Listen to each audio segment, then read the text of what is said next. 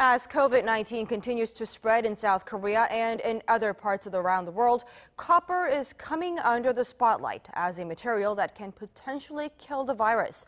And as a result, products are hitting shelves that are made with or contain the metal. Our Kim Bo-kyung with the details.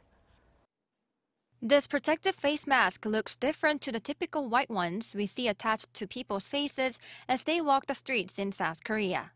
Special fiber combined with copper and ion covers the mask surface, making it suitable to protect wearers against certain viruses.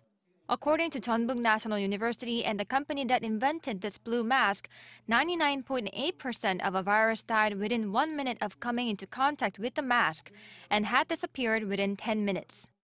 We figure out how fast the virus dies with this fabric, and we prove it can survive past 60 seconds.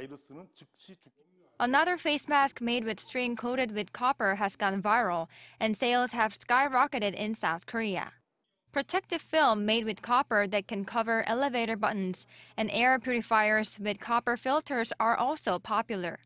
To see whether copper products are really reliable virus killers, the U.S. National Institutes of Health compared copper with other materials such as plastic and stainless steel.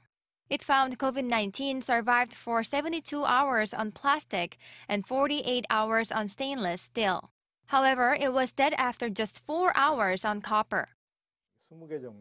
Copper is reportedly effective in killing around 20 types of virus and theoretically effective in killing all viruses. Experts say copper itself is effective in killing viruses and bacteria. Yet, watchers say consumers need to see how effective each product made with copper is before they use them to protect themselves. Kim Bo-kyung, Arirang News.